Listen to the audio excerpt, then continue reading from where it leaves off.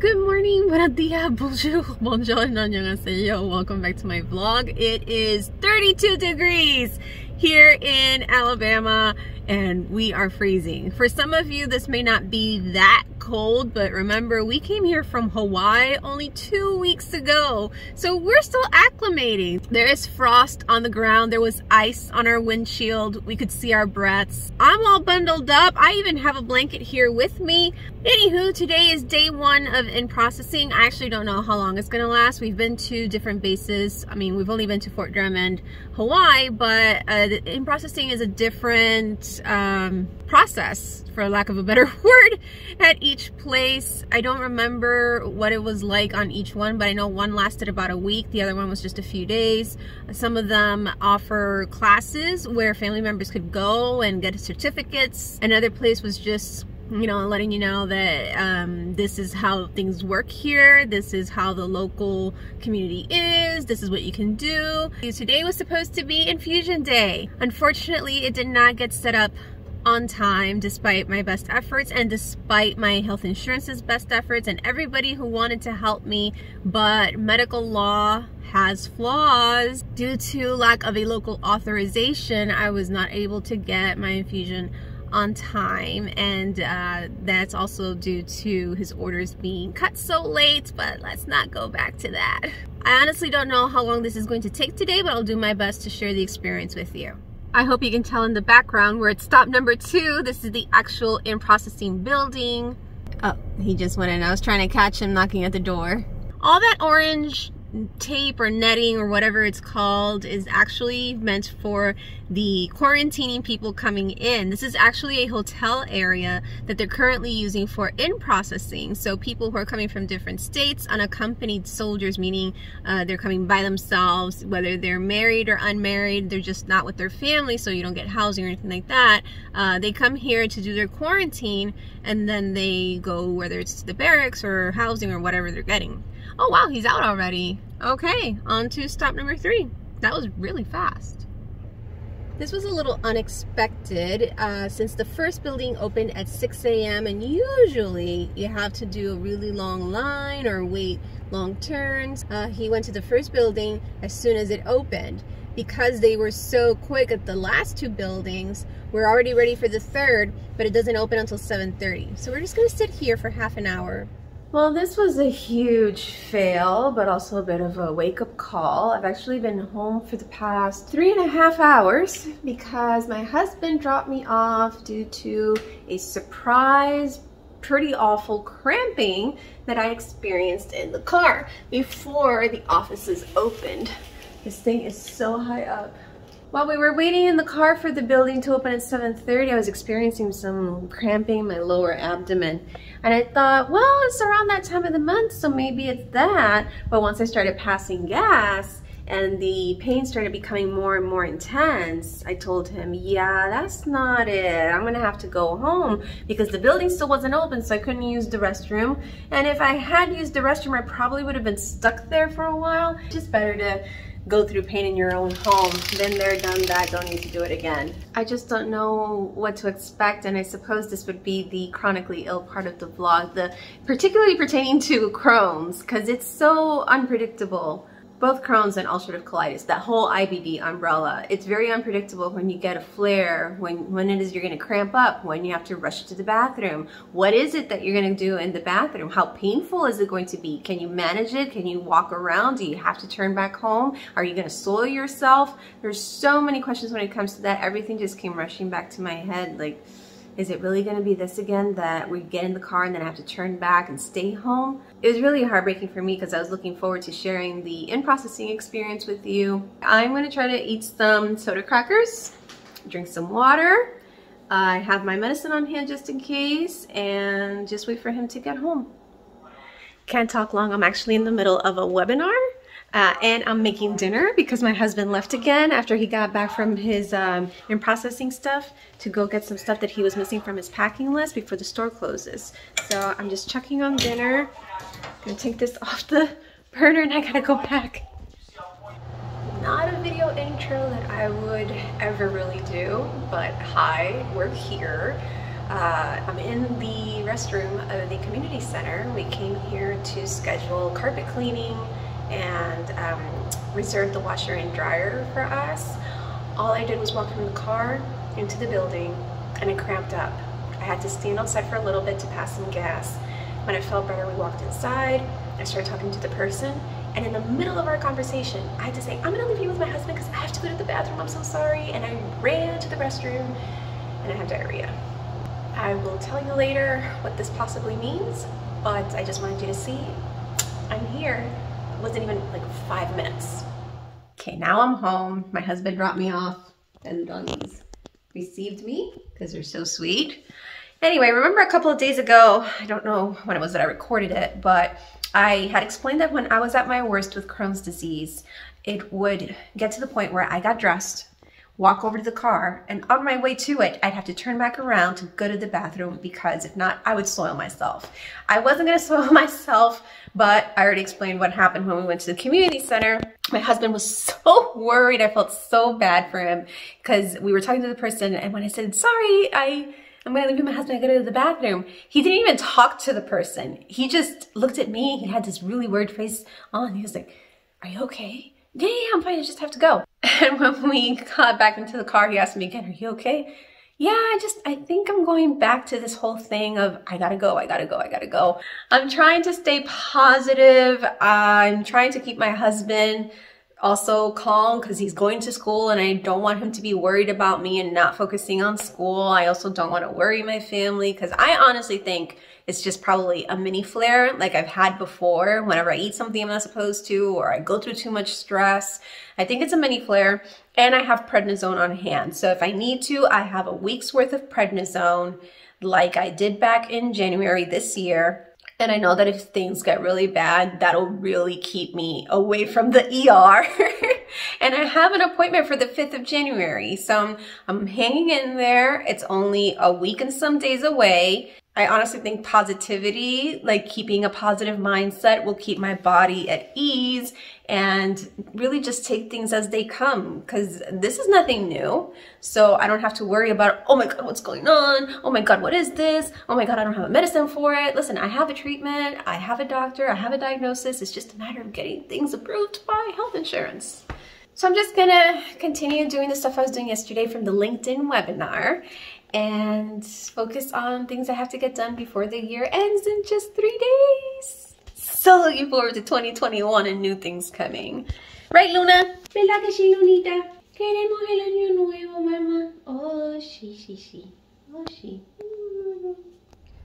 Despite everything, we're actually at the community center again to do laundry. I reserved the slots 2:30 and 3:30 because they're 1 hour slots.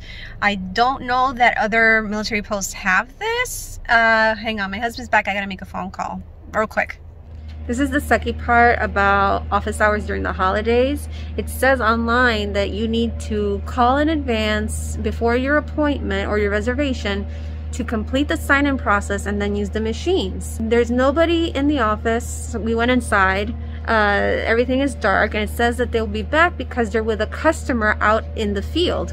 I guess we'll have to do some recon with the laundromats outside if they have restrooms available. If not, we're gonna have to work out some other plan because I need a restroom. I'm back at that stage in my illness where I can't be anywhere that doesn't have a restroom.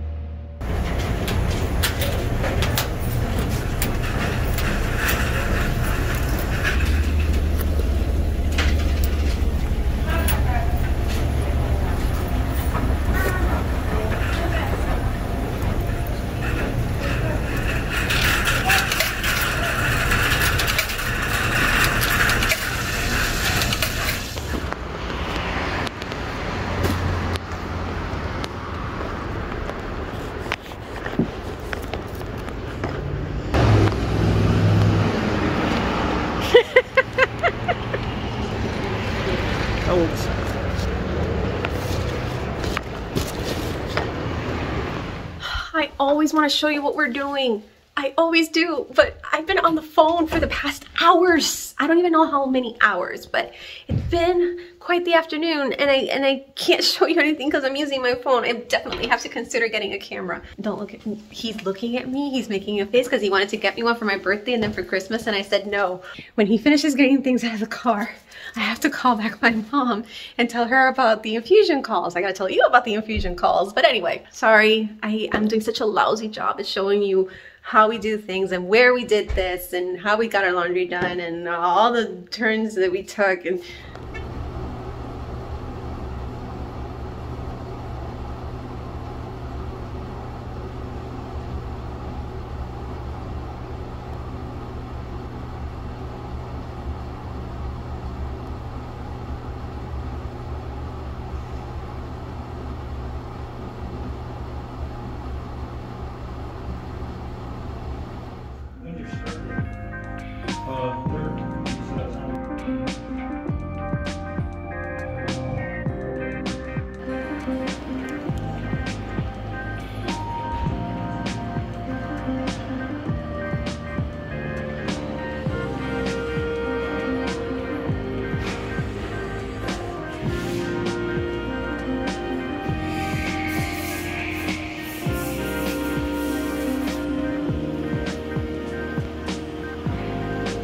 as you saw, I was in the bathroom yet again after simply walking from the car to the 3rd floor of a place where we actually use the elevator. I left my husband in the office. We rang the bell for service and I had to rush to the restroom. Fortunately, it was just at the end of the hall, but I was so annoyed. I was so annoyed. Then while I was sitting down for him to finish, I was perfectly fine. Then we walked from the 3rd floor back down to the car, and I felt like I had to go to the bathroom again. So right now I'm sitting in the car waiting for him to see where our package is. That's the post office. But I don't know, we'll see. These past couple of days I've been going to the bathroom with urgency, and then after probably 2 or 3 goes, I'm fine the rest of the day. I was able to do laundry yesterday. I'm hoping it'll be just like that this time and we can still go out before going to dinner at 5. I don't know, we'll see. I got some message to take care of. Before we go, package update. It is still in transit. We mailed it to ourselves from Hawaii on December 8th. It is December 30th, and their tracking number said it was going to be delivered yesterday, but today the update disappeared. So the post office said because it's coming ground, ship, and truck, they don't track when it's going on the boat, only when it reaches a facility, which again kind of doesn't make sense because if it already reached a facility, it should have been scanned, but whatever. They said it's still in transit, it's not lost, and it will arrive. It's just really late. And the post office is obviously really delayed between COVID, understaffing, mail increase during the holidays. IBD, IBS update. I went to the bathroom one more time, pain and diarrhea. I'm not taking my pain medicine though, because I mentioned before, it gives me cotton mouth and it makes me super drowsy. However, since we are going to dinner at a neighbor's house, I am thinking about taking my medicine before heading over there in just 3 hours. The whole family is vegan and I told her about my restrictions. So she's making an avocado, I forgot what it was, pasta or risotto, or I forget, but she showed me the recipe and showed me a picture, and she has in text what my poisons are, so it should be safe, vero safe, as my friends back in Fort Drum used to say. Anyway, right now before we go, since I stopped going to the bathroom, we're gonna try to do that little outing my husband wanted to do, and then we're gonna head over to our neighbors at 5. I might just butcher this, but the name of this lake is Lake Tholocco? I'm not sure. But this area in particular is part of the Wounded Warrior retreat or something that they stay in that cabin right there. In this lake. We're at the other side of the lake now. These are the other cabins. This is called West Beach. It's here on the same lake, Lake Tholocco or Tholocco. I'll find out soon how to pronounce it. It seems pretty empty. We're told that people here typically go to Panama City for the holidays. There's only one wheelchair accessible cabin that we've seen so far. All the other ones are just stairs. But then again, this is all we've seen, just these, and those back there. But look at this. This is beautiful. It's not Hawaii, but gorgeous still. I thank my husband for this though, because if it were up to me, I would not drive up to a lake. It's just not my thing. And thanks to him, look at this. How beautiful.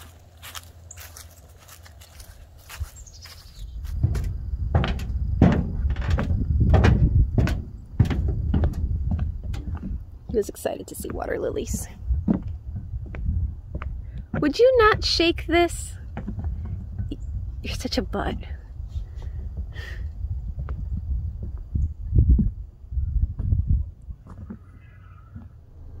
We're now at another area of this. I don't know if you can tell right there. It says West Beach Rucker area from Lake, I can't pronounce Tholocco or Tholocco. From what I understand, there are different areas of the lake where you can do different things. So like that first area we were at, you could do jet skis and the motor stuff. We went to another area I didn't record that was an RV camping site. And then there you could launch boats and go fishing. They had a fishing fee, just like they had a launching fee. You see here on the sign, it says that there is a swimming fee. So it looks like you just do different activities at different areas of the lake. That way you don't have the jet ski scaring away the fish so people can't fish, and you also don't have swimmers in the middle of fishers or getting hit by jet skis. So it was really well thought out. I'm staying in the car this time because I'm so tired between the diarrhea, the no lunch because of my diarrhea and all the grumbling that's going around, and we're going to the neighbor's house for dinner and I don't want to mess things up.